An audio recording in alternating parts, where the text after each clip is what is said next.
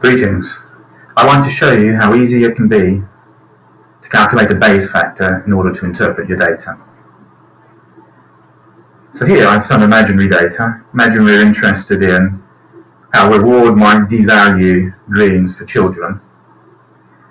So in this group, labeled reward, the children have been rewarded with money over the period of the intervention every time they ate their greens. The control group have not been given money. Both groups then come into the lab and are given pieces of greens to eat.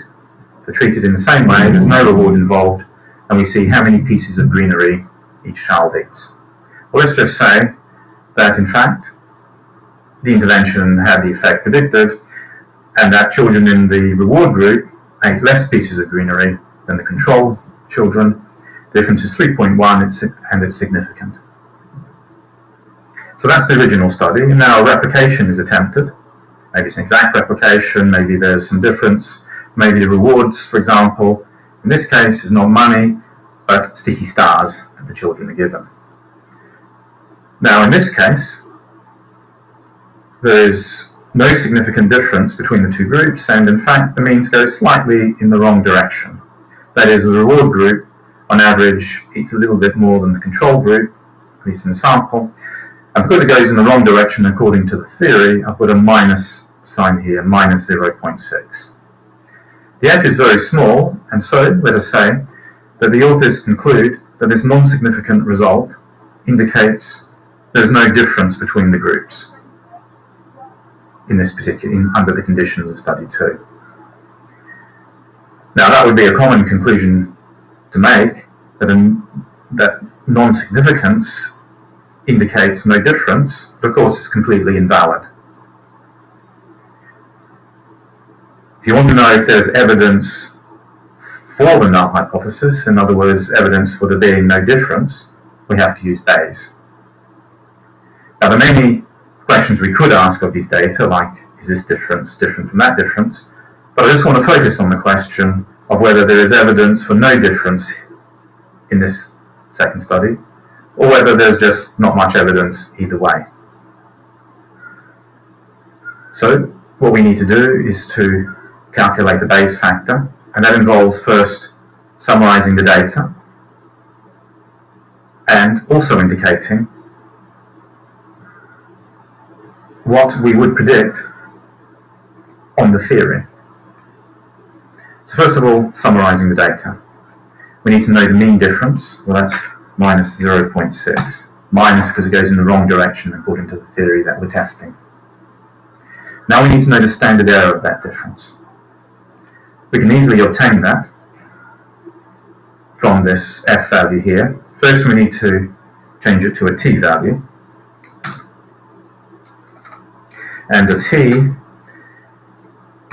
can be obtained from the f by square rooting it. An f with 1 degree of freedom can always be turned into a t simply by square rooting it.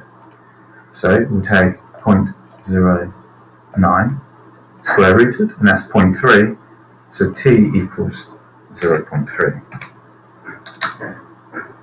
Having obtained t, we can now find the standard error. The standard error is equal to the sample difference divided by the t, which is 0.6, that's the magnitude of the difference, divided by 0.3, which equals 2. So we can put 2 in here. Now we need to know what are we predicting on the alternative hypothesis. And when you have a rough estimate of the difference you expect, and here, if the reward in this study operates in the same way as the reward in that study, we do have a rough estimate of the size we could expect. The size of effect is about 3.1. So, when you have a rough estimate, we can use a half normal. We say no to a uniform. The distribution of the plausibility of different population values given the theory is not uniform.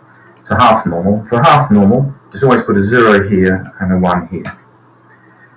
So when you have a rough idea of the size of the effect, the only thing that's left to specify is this box here, and that's the roughly predicted effect size, which in this case is 3.1.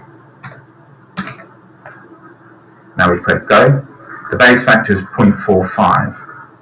Now a Bayes factor of less than a third indicates evidence for the null hypothesis. More than 3, evidence for the alternative rather than the null. And in between a third and 3 indicates the data insensitive.